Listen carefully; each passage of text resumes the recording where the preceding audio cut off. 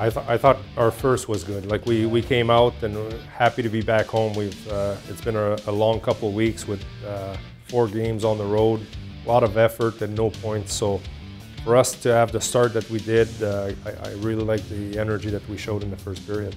I thought we had effort-wise a really good trip. I thought we were consistent in our effort every game. Didn't get the results we wanted on the road, you know, starting in Baie-Comeau and Chicoutimi, and then had a real strong game again in Drummondville, or strong enough game to win, but gave up goals at the wrong time and didn't manage momentum well. And that's been kind of the story. Same thing in Cape Breton. We go in there and then in a matter of 30-something seconds, you know, it's a three-goal swing. So you got to manage momentums way better. It's something that we've worked on. It's something we've talked about. It's an accountability for our young guys. You're asked to be on key moments. Shift after goals, for or goals against are really important, and you got to play deep. You got to make plays, and you got to kill plays. So we're working at it. I really like the way that we did tonight. Even in the second, the shots weren't in our favors, but I thought we outchanced them in the second.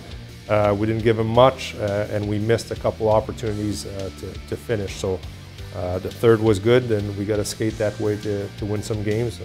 Looking forward to the next 2 games. We lost a couple games, back to like 4 in a row, and then, you know, we knew we had to do something tonight. You know, playing at home in front of the fans, and we felt like it's the right time to step up. We were confident in ourselves.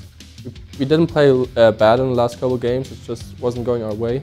And tonight we played our system, and, you know, it's pretty good to win one.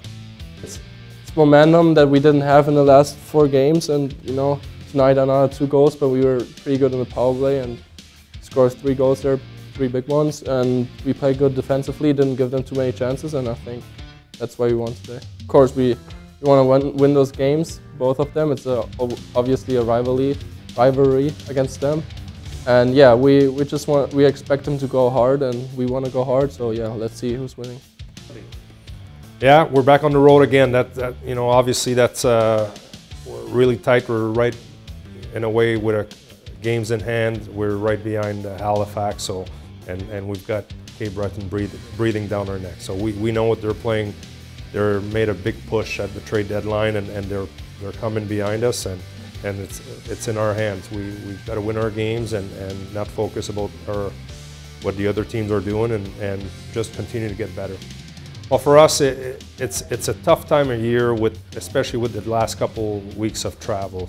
You know, the teams feel it. We're not the only team. A lot of teams are playing a lot more games at this time, but we've had some games to catch up on other teams, on most teams in the league, I think.